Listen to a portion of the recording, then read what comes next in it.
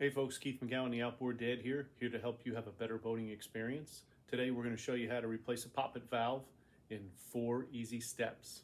1, take this cover off. 2, take the poppet valve cover. 3, take the poppet valve body off. And then if you replace your poppet valve, or if you're not, then you just reassemble. 4 steps, nice and easy. Check it out. So we're looking in the book here. We see the exploded view of the 135 horse. That's this drawing here.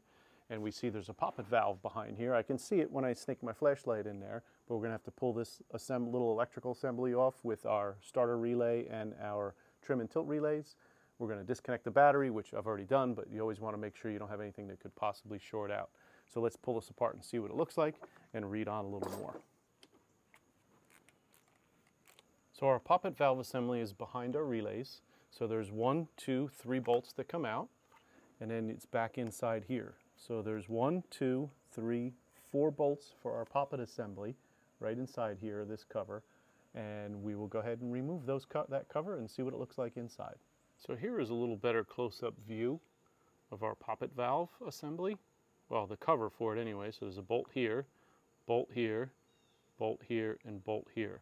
So again, this is behind our relay assembly here that we took 3 bolts out of, and it's right in there, has a tube coming off of it we're going to disconnect.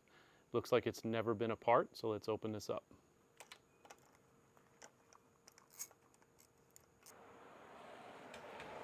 Nice clean bolts.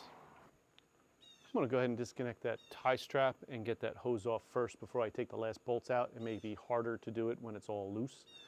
Plus I want to see how the poppet valve spring all goes in together to make sure I remember. Even though I have a book and I have a parts blow up online, I still like to see when I take it apart. Sometimes it's good to have a set of needle nose like this to get into tight places. This one has some corrosion. I see a fish scale. Might have been used for taking some hooks out of some fish's mouth, but as I'm looking at this, the hose is still painted from the factory. So this has never been removed, because as soon as I squeeze that hose and start to pull it off, all that paint cracks right off the rubber. So I get more and more excited every time I get deeper into this motor. So we're going to get this hose off, and then we're going to take the rest of those 2 bolts out. So now I'm trying to get the other 2 with this. Now that the hose is off.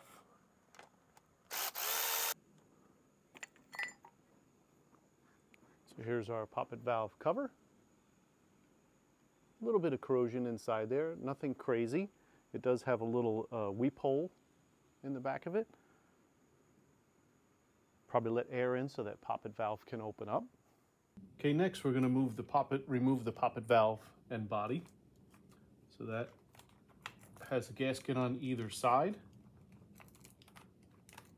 And we can see this pretty well now. Has a nice little plastic ring on it here. I see a little bit of corrosion here, but nothing major. Actually, the gasket's in really good shape as well. But the poppet valve works fine. Not a problem with it, not stuck. I can see inside here where there's a rubber ring that this poppet valve meets against, and the pressure comes behind this when it gets too much pressure on it. And it's nice and clean inside there. I'm just going to kind of clean off the gasket surfaces. I did order new gaskets for this, and we're just going to put this back in because it's nice and clean, nothing really wrong with it. So if you remember, we removed our poppet valve. Now we have our new gaskets on it. You can see where it goes inside here. You can see the shape of the holes where it goes into. I went in and cleaned out with a rag, made sure it was nice and clean. Sometimes you have to scrape a little bit, but this was very clean. So we're ready to go ahead. I'm going to put a little bit of sealer around the outside of this cork. Technically, you don't have to. It's a cork gasket, but I like to kind of ensure it doesn't leak. Don't want to take it apart again. So just a fine layer, nothing too crazy. I don't want it oozing out the sides. And then we're going to go ahead and put our cover on, which goes next, that we have all cleaned up. And that cover goes on, and then our bolts will go on there. So I got some sealer on this now. I'm going to go ahead and kind of stick it in place so it stays. Hopefully it stays. So now that our poppet valve is stuck in place, we got a little bit of sealer on the cover. We're going to put that in place too and put our bolts in. So now we're tightening up our bolts. Again, evenly. Then I like to come in with a hand ratchet and make sure they're all good. So remember, I'm smushing a cork gasket, so I don't want to go too crazy with this.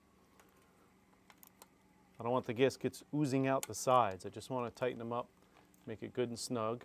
So if you remember, we have a hose here that we took off. We're going to reconnect that to the cover of the poppet valve with a good tie strap. I like these South wire. They last longer, they're not brittle, don't break. We'll get that in, then we'll do a water test. And we're all set with a new poppet valve. So we're going to tighten up this tie strap after we get the hose in place. Give it a little twist with a pair of needle nose. Tightens them up good. Cut the excess off. Now we're going to put our mounting plate back in place. Hook up any wiring we disconnected. 3 bolts in here and we're all done. Please like, subscribe, and send me any comments that you have.